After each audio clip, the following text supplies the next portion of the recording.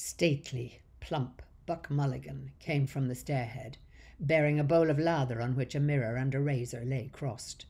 A yellow dressing gown, ungirdled, was sustained gently behind him by the mild morning air. He held the bowl aloft and intoned, Introibo ad altare Dei.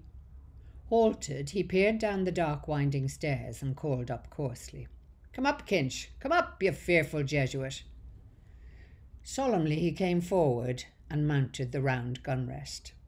He faced about and blessed gravely thrice the tower, the surrounding country, and the awaking mountains.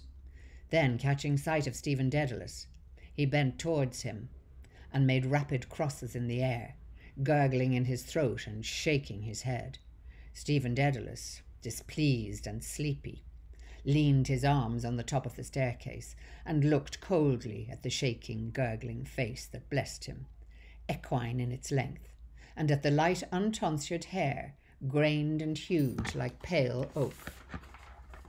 Buck Mulligan peeped an instant under the mirror and then covered the bowl smartly.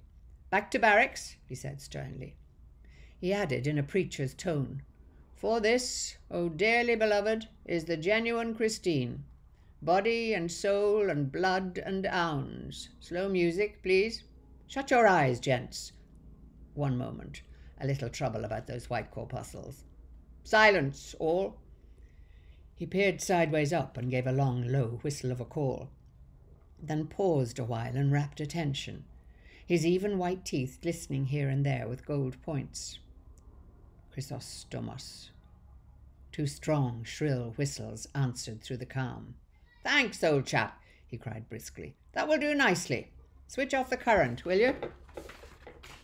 He skipped off the gun rest and looked gravely at his watcher, gathering about his legs the loose folds of his gown. The plump, shadowed face and sullen oval jowl recalled a prelate, patron of arts in the Middle Ages. A pleasant smile broke quietly over his lips.